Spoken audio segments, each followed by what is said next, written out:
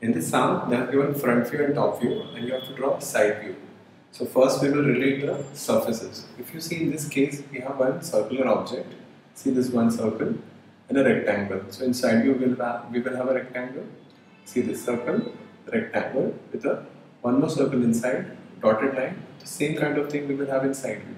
We'll see this over here also. We have something kind of a semicircular object and a rectangle. So inside view we will have a rectangle. Plus we have this inclined portion, which is a rectangle. So we will have a rectangle. Same with this inclined portion, rectangle. So more or less we have four objects. So we will start with the first one. See this. Circle, rectangle. So when we will project, from here, we'll have,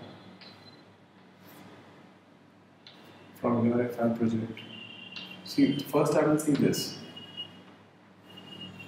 Like I will project this, this and this. So when I will project, I will have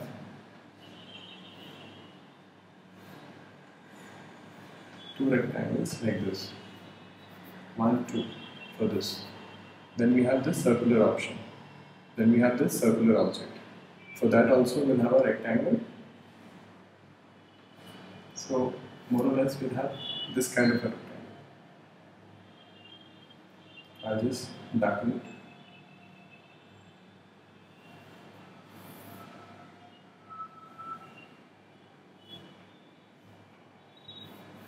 So we are done with first part. Now after this, we'll see the slope. If you see the slope, which is part 2, right? Here it's this. If you see carefully, it's inclined in front view, and in top view it is rectangle. So inside you, you'll have a rectangle. So when you will project, it will be from here. You project this part. When you draw, it will be like this. See, when you project from here, and when you project from here, you will get that part. Then, third part, which is this slope. See this, both the side it is there, and we have a rectangle for it. So when you project from front view, and you project this from top view, you will get this intersection.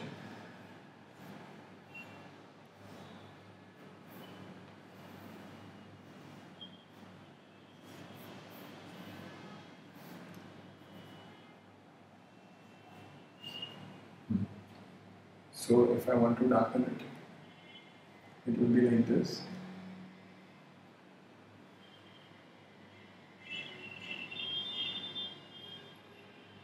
Same way on the other side. Now, this won't be there, this will be done. This won't be there. On the other side, there will be slight, we can show curve.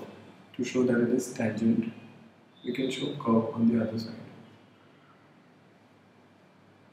Right? So this is that, this slope. Now, if you see this part, see this is one rib, this is another rib. Both the ribs are merging internally. That means when you see from here, you won't be able to see this merging curve. If I'll show you with this isometric,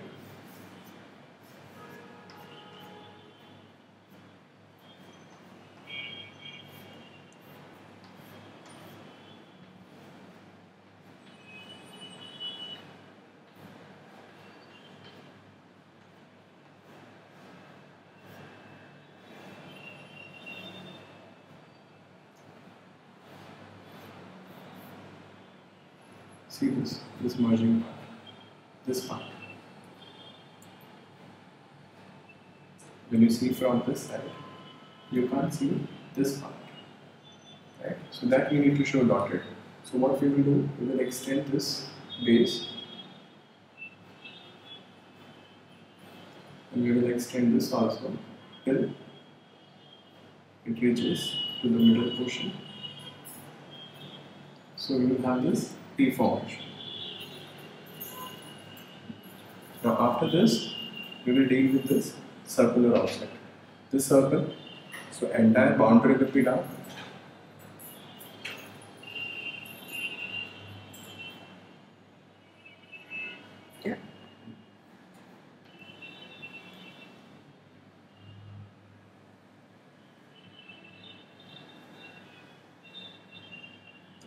entire boundary is dark, plus we have a dotted line also, like we have a circle, right? This is full dotted, so inside view also it will be dotted. So when you project from here, you'll have dotted line. Same way on the other side. Now, last, that is this slot. If you see this circle, it has a slot which is going through and through. See, whenever depth is not mentioned, we will consider it to be through and through. So we need to draw this slot. So what we will do, we will project this also, and we get